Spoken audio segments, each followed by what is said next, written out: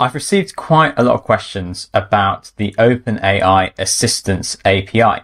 So I thought I'd record a quick video just to talk about what exactly it is and why it's different from chat completion and whether you should use it in your Bubble app or not. So here I am on the OpenAI documentation. I'm just going to compare and contrast the two different ways of getting AI into your Bubble app. We've done plenty of videos on the technicalities of it, but this is more about choosing the right method to get AI into your Bubble app. So with the Assistants API, first thing to notice is that it is in beta. And if you've been watching the AI landscape, as I'm sure you have, you'll realize that things change really rapidly. So it is always a risk if you build something that is production ready and you're using beta software applications in it, because OpenAI could shut it down, they could change it. We just don't know what's going to happen. Second is just to realize how exactly they work. And so actually I'm going to go in and start us with the text generation chat completion API, because this is where the bulk of the AI and Bubble videos that I've recorded come from. It is using the chat completion API, and you send through an API request and you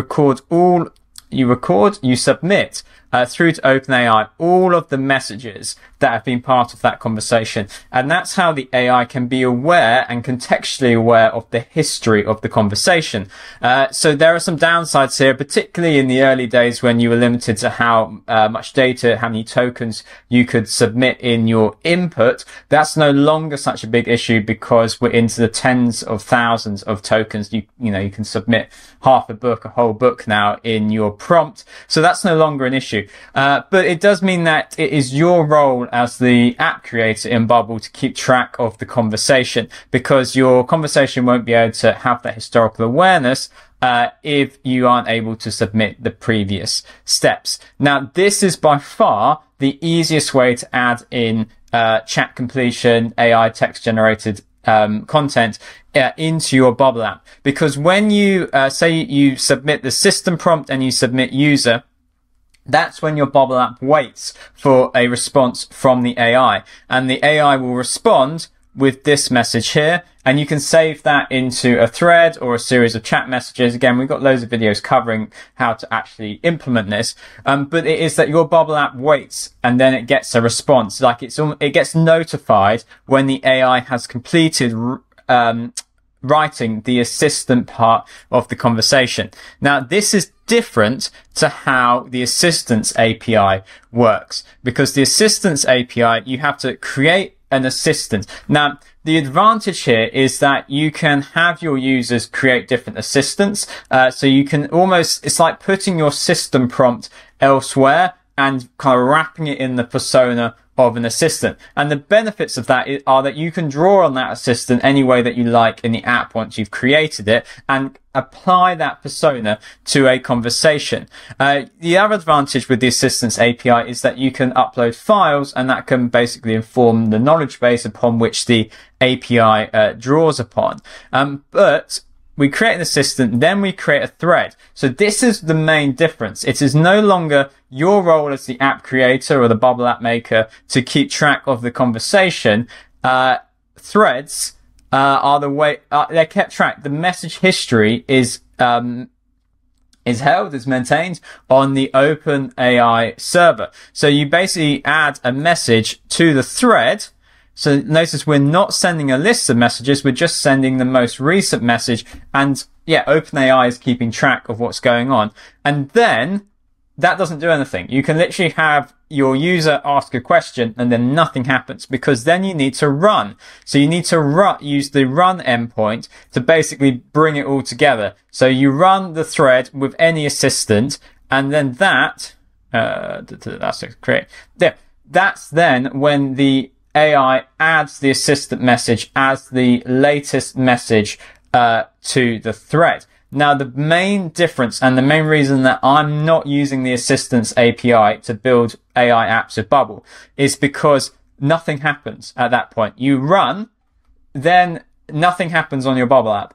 On the OpenAI servers, they write the assistance prompt and then nothing happens. There's no notification back to your Bubble app. And this is perhaps a weakness of Bubble, which is that you need to be continuously checking the thread to see if a new message has appeared.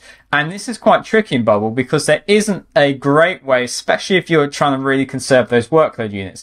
There isn't a great way of checking you want to be checking like every second, because that matters when your user is waiting for a response from the AI.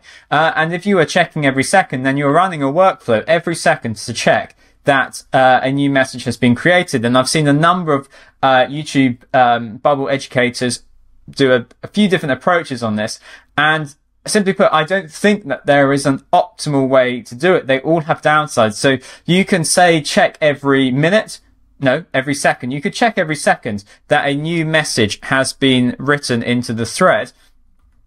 But then you can add in only when statements. So you could say only check if you put the chat into a state that the user has submitted the message and is waiting for a response. But then you're actually adding to the workload units that it's going to cost to run the operation, because you're making the check the thread for new messages workflow more complicated, and therefore it's going to cost more workload units.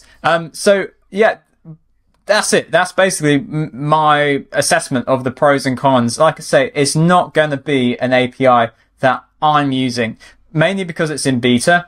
Hopefully they'll add in webhooks. That would give it the ability that when you submit a new message to a thread, you can say notify my Bubble app of a response here, and that would be perfect. But it's in beta. They say they're developing new features. The AI landscape is constantly changing. So right now, if you wanted to add AI into your Bubble app, I would recommend using chat completion. Now, the two main differences are that you can't upload files for chat completion to inform it of the noise, or at least it's not quite as easy to do as with the assistant.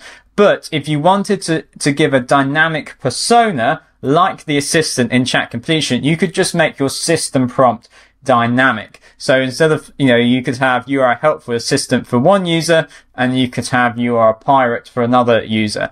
And that's how you can inform the persona of the chat. Anyway, I'd love to hear your thoughts and your opinions, your experience. And if I've missed anything, if there is a really creative way of using the Assistants API in Bubble that doesn't cost a ton of unnecessary workload units, please leave a comment down below and let me know.